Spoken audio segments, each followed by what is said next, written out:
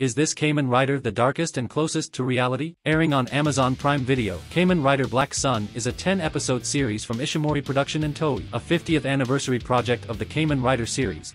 Kamen Rider Black Sun is a reboot of the Kamen Rider Black series that also celebrates its 35th anniversary of the series. The script is written by Izumi Takahashi and the series is directed by Kazuya Shiraishi.it, stars Hidetoshi Nishijima, Tomoya Nakamura, Kokoro Hirasawa, Takahiro Miura, Kengo Kimura, Rou Ohshiba, and others. This series tells about the conflict that occurs in a world where humans and kaijin live together, fighting for the rights of the oppressed kaijin race. A girl named Izumi Aoi is thrown into the conflict between the Gorgom group and the government about the truth of the origin of the kaijin race, and Black Sun and Shadow Moon are the key to everything. The series aims for adult viewing just like the two-season series Kamen Rider Amazons. Set in a dark world that is close to reality, this series focuses on current issues that still plague people until now, such as issues of discrimination, corruption, and political conflicts. These issues are portrayed quite clearly and well through humans and kaijin. I was surprised when there were scenes taken from real events. Indeed, I was quite impressed with the way this series' visual styles of Black Sun's world. It seems almost close to our world. To be honest, the theme of conflict between kaijin and humans is no stranger to the Kamen Rider series. I believe the most recent Kamen Rider 01 has tried to explore this theme. Don't forget that Kamen Rider Amazons 2 Kamen Rider Build also has a political satire too, just maybe not as bold or comprehensive as the Black Sun series. Black Sun really gives without any obstacles. I actually did not expect that this series would be so violent. Tearing,